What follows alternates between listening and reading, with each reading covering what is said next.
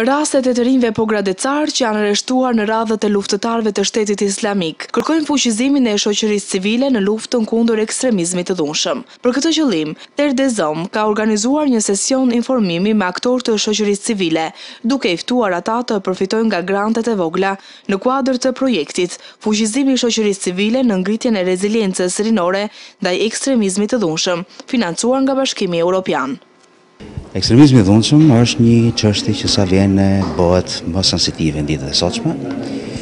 Për fat mirë në Shqipëri nuk ka simptoma domethënë shumë të dukshme, por në vendet e tjera të rajonit dhe më gjerë sa vjen apo bëhet një problem i mpret. Në këtë kuadër dhe problemet e lidhura me këtë fenomen, po marrin gjithnjë më tepër vëmendje. Përfshir këtu edhe Komisioni Evropian, i cili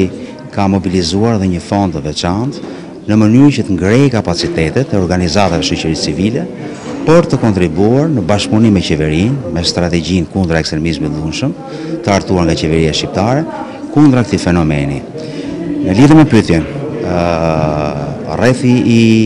Pogradecit, bashkë me të Elbasanit, bashkë me të Peshkopis, janë ndër 3 rrethet problematike ku ka pasur prezencë më të dukshme të këtyre lloj fenomenesh, ku ka pasur domethënë vërtet luftëtarë të cilët kanë luftuar në zonat e nxehta në Siri dhe Irak, janë rikthyer dhe janë të paintegruar duke qenë në pozicion ose pozicion të vështirë ekonomiko-sociale. Në mënyrë që ky komunitet të integrohet, në mënyrë që fenomeni të trajtohet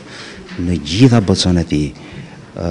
është duke u zbatuar ky projekt. Qëllimi i këtij projekti është të kontribuojë në pjesëmarrjen aktive të shoqërisë civile në luftën kundër ekstremizmit të dhunshëm nëpërmjet ngritjes së reziliencës rinore, duke fuqizuar organet të cilat punojnë me të rinjt dhe me komunitetin për të zhvilluar aktivitete kundër ekstremizmit të dhunshëm në Shqipëri.